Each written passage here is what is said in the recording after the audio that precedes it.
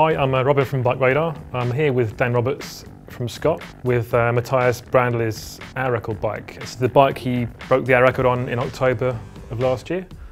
He rode 51.852 kilometres on it, and Dan's going to tell us what's special about it.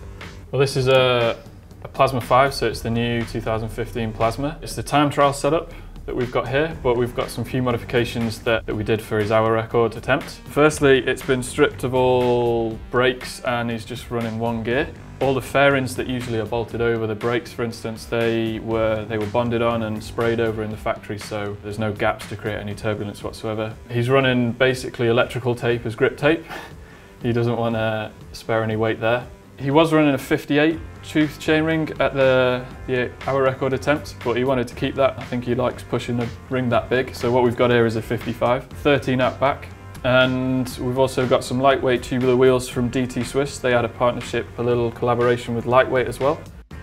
Yeah, saddle's it's a Pro Logo 0TT saddle, pretty conventional road time trial saddle. It has the CPC material on top, which is like a silicone material with small polymer, almost like volcanoes in a way, so it provides a bit of extra grip and a little bit of suspension feel, a bit more comfort to the rider. Very good for time trials because it's so grippy you don't move out of position.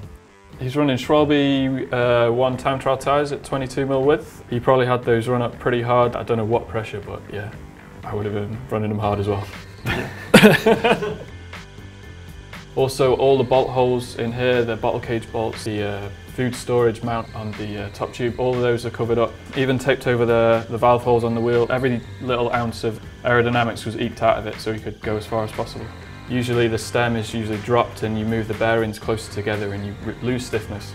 What we did is we kept the bearings at the top and the bottom and just moved the stem down. So we keep the stiffness, there's a good flow of stress from the fork and the bars into the frame through the two bearings. And it also means that we can have a flat line on the top tube and the stem and reduce the frontal area of the bike. So increasing stiffness and reducing the drag.